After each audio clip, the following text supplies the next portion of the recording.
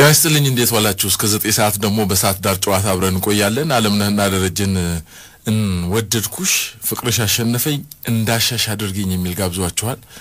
አሁን እስኪ ጠርታ አንዴ እንደው ሻጩህልኝ አንዴ እንደገመል ጩህልኝ ብትለው እስኪ ምን ሊያመጣ ነው ወድጄሻለሁ አግቢኛ ይለማውን አርፍ ቢሆን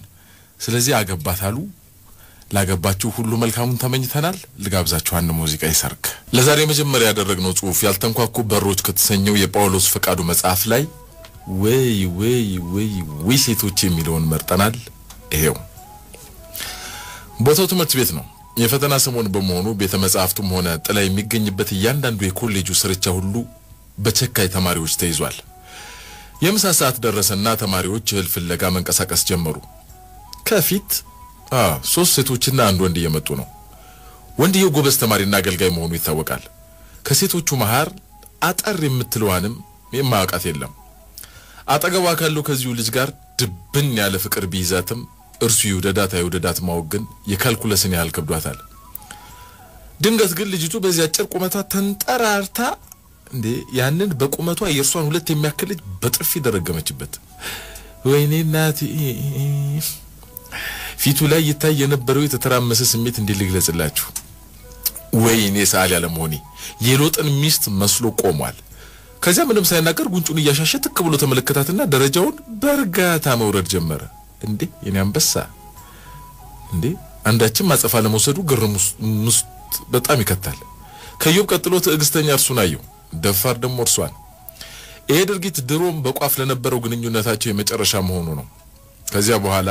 የጠፍጣፊዋና የተጠፍጣፊው አብሮነት አበቃ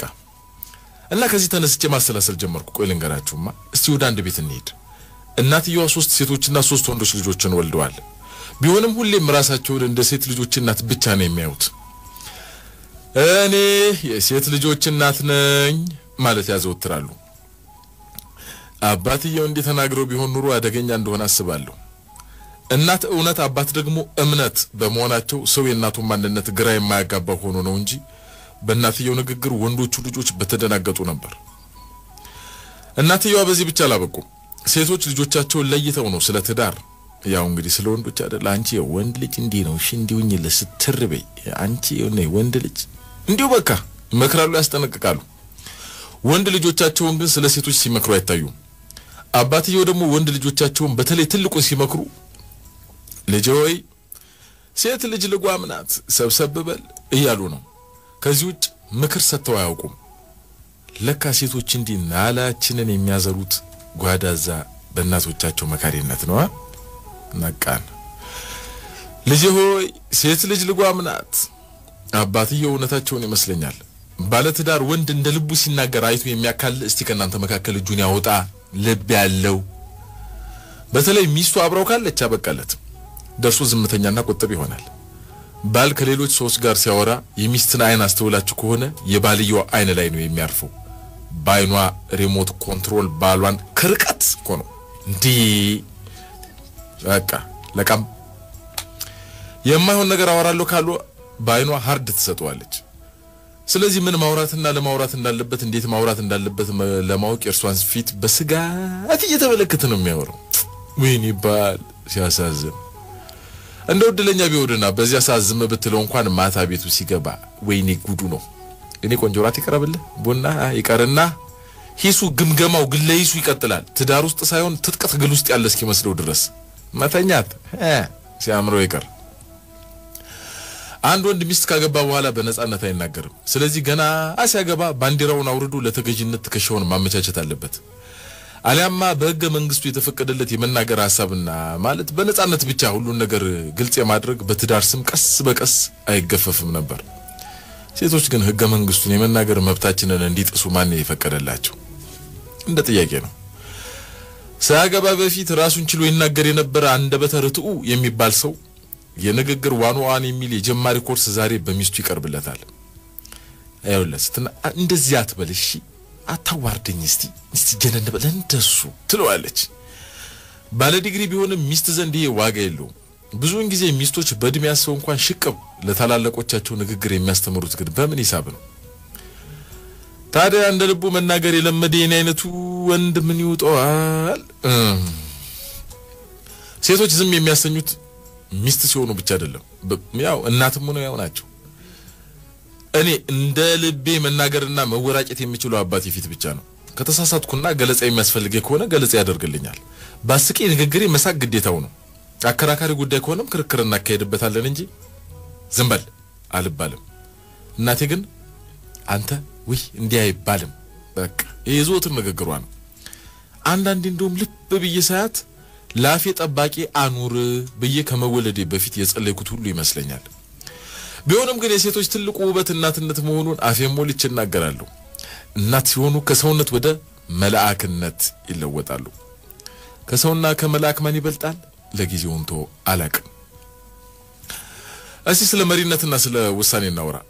አባቴን ማሳመን የሚፈልጉ ሰዎች እናቴን ቀድመው ሲያናግሯት ልጅ ሁኜ ትዝ ይለኛል እርሱን ለማነጋገር እርሷን የሚያስፈቅዱ ነገር ነበር የሚመስለኛል ለካ የባልን ልብ የምታንኳኳ ሚስት ብቻ ናት አንድ ጓደኛ ላይ ከማግባቱ በፊት ጀምሮ የረጅም ዘመን ጓደኛዬ ነው ብዙ ነገሮችን ለብቻችን ተነጋግረን እንወስንና እናደርግ እንደነበር አስተውሳለሁ ዛሬ ግን ሚስት አግብቶ ሌላ ሰው ሆኗል ይሄ ወዳጅ ማንንም ምንም ያናግረው እስቲ ቆይ አንዴ ከቤተሰብ ጋር ለማከር የሚል የፈሪ መልስ ያቀርባል ገና ልጅ ስላልወለደ ቤተሰብ የሚለው ማንነን እንደሆነ መቼም ይገባቸዋል ለካ ቤተሰብ ማለት ብቻዋንም ብትሆን እንደ ብዙ የምትቆጠረው ሚስት ናት ቢሆንም ከቤተሰብ ጋር ከተመከረ በኋላ ሁሌም ሐሳቡን ለውጦ ነው የሚመጣው ባሎቼ ሆናቸው በክብ ጠረጴዛ ዙሪያ ሐሳብን ለመቀየር የተቸገረ ሰው እኔ በአራት ማዕዘን አልጋ ላይ በቀላሉ ለምን እጁን እንደሚሰጥ ግራ ነው የሚገባኝ ቆይ አልጋ የመወያያ ቦታ መሆኑ ማለት አለ እንዴ ግን እኔ አልተማርኩትም እስከዛሬ ወንዶች መሪና ራስነን ብለው ሲኮፈሱም ያስቀኛል ቆይ እዚህ ጋር የደረጀ በላይነን አንድ ግጥም ልጋብዛችሁ አዳምና ሔዋን ይላል ራሱ አንተ አዳም ራስ ነህ ይላል ቅዱስ ቃሉ አንቺ ሔዋን አንገት ነሽ ብለው ያወራሉ እንግዲህ ተስማሙ አንተ ራስ እርሱ አንገት ብታሽከረክረ ታዲያ ምን አለበት አሽከርክረው እስኪ ሰባኪው ስለጋ ብቻ አስተምረው ሲጨርሱ እስቲ የኔና የቤቴ ራስ ሚስቴ ናት የምትሉ ተነሱና ልጸልይላችሁ ብለው ለጉባኤው ጥሪ ያቀረቡ በጉባኤው የነበሩ ወንዶች ሁሉ ተነስተው ሲቆሙ አንዱ ብቻ ሳይቆም ቀረ ቁጭ እንዳለዛው እንደተከዘ እርግጠኛ ነኝ ወንደላጤ መሆን አለበት መጀመር እንጂ እንዴት ብሎ ይሄ እንዴት በማለት በልባቸው ያሰቡ ጠጋ አሉት መጋቢው ምን ሆነ ነው ማትነሳው ቢሉት ምን ያለ ይመስላችኋል ትነሳና ወይውልህ ብላይ ነው ሚስቴ እኔ ሞኝ ምን አባቴ ላርግ ከየትኛውም ባለትዳር ጋር በሆነ ጉዳይ ተነጋግራችሁ እሺ አደርጓለሁ ምን ጣጣ የለውም ብሏችሁ ቢሄድ በፍጹም እንዳታምኑት ቤት አለቃው እንደ መቶ አለቃው ተጠብቀዋለች አዛስ ሚስቱ እንዳሳደረችው ያድራታል እንጂ ምን ያመጣል ቢፎክር ፉከራው እንደ ሽሮ ድንፋታ ነው ያው ሽሮ የሚደነፋው እንጀራ እስኪያገኝ ድረስ እንደሆነ ሁሉ የባልን ፉከራ ሚስቱ ዘንድ እስኪደርስ ብቻ ነው ከዚያስ ለጓም ይገባለታል ጭጭላል አንድ ጊዜ ካንድ ወዳጅ ጋር በሆነ ጉዳይ ተጋጨን እርሱም ሆነ ሚስቱ የአመታት ወዳጆች ናቸው ከርሱ ጋር ዱላ ቀረሽ ጭቅጭቅ እንጨቃጨቃለን በየቀኑ እንነታረካለን እርሷ ግን ሁሌም ዝም ነው በቃ ጨዋ እኔና እርሱ ለገላጋይ ሁሉ አስቸግረናል ይህም የየለ ስራችን ያህል ሆኖብናል ላሳመነው ተቃርቤ ብንለያይም በማግስቱ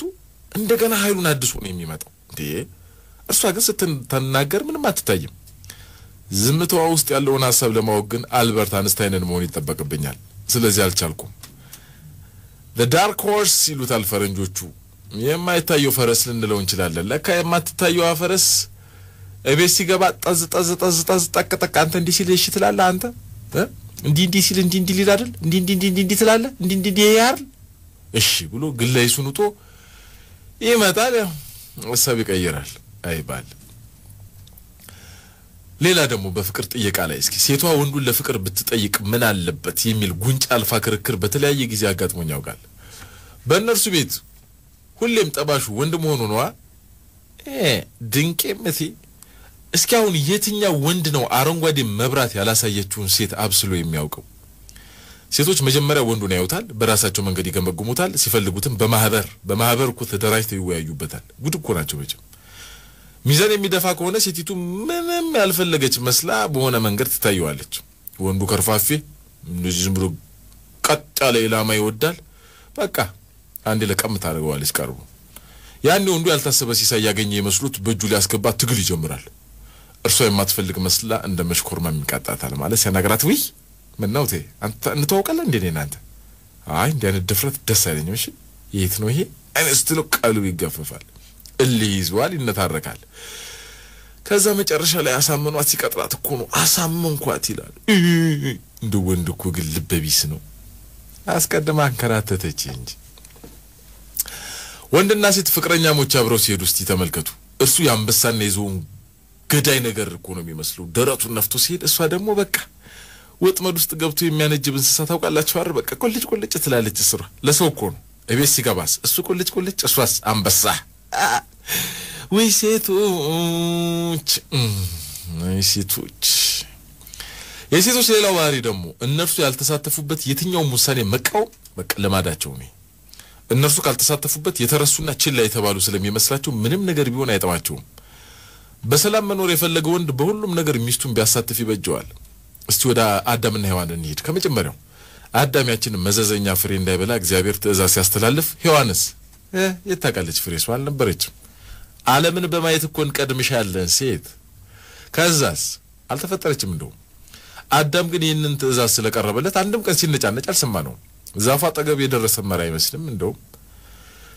ምንም እንደተሰማው አናውቅም ብቻ በሰላም ሲኖር ሳለ ነው ሔዋን የመጣቻ ከዚያስ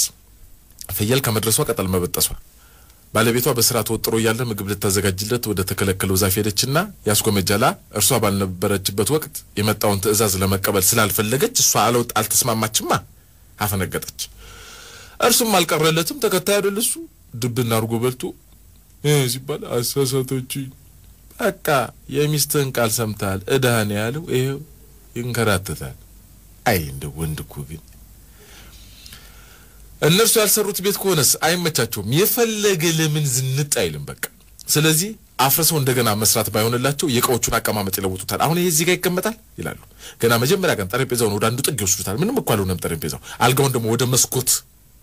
መስኮቱ መጋረጃ ከሌለው ያደርጉለታል መጋረጃ ካለውስ አሪፍ እንኳን ቢሆን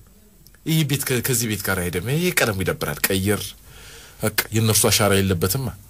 ለካ አሻራቸው እንዳሉ ሲያቅ ባይጥም እንኳን እንዲህ ነው ቤት ሲሉ ኋላ አንተስ በጣም ትላለህ አብረ ለምን ወንድ ነህ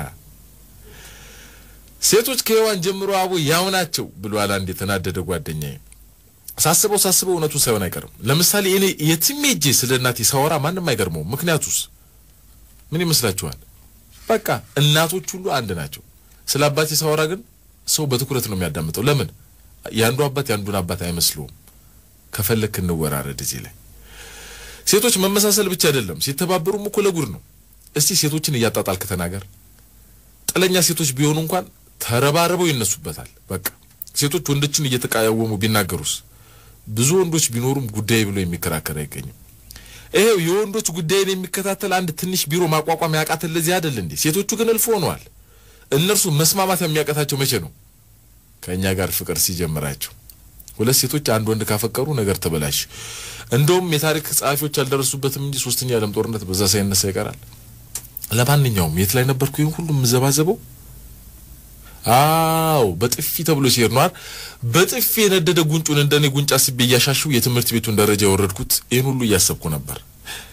ግን አሁን ሴት እንዲያ ማረር ያሆነ ቤት ስገባ ማን ያስቀምጠኛል ከምጠዘጠዝ ቡና ተፈልቶ ለቢጫው ታይሻለም ሞኝ ነው ሴትን አማሩ ወደ ሴት የሚሄድ እና ሴቶች እናንተ እኮ የዚህ የወንዶች ዓለም ፈርጦች መሆናችሁን አልክድም እኮ ሴቶች በለሉበት በተዋበ ገነት ከመኖር ከነርሱ ጋር ከገነት መባረርን መርጠናል ሴቶች ኑሩልን እናንተ ማማረር እናንተው ስለገባ መልሼ በተደራጀ ከተማ ያለ እነርሱ ከመኖር በሰራ በራ ከነርሱ ጋር አብሮ መኖር ይሻላል ሳቃቸው መኖር ለቅሷቸው የትኛውንም የህይወት ልቃቂት የመተርተር አቅም አለው የሴቶች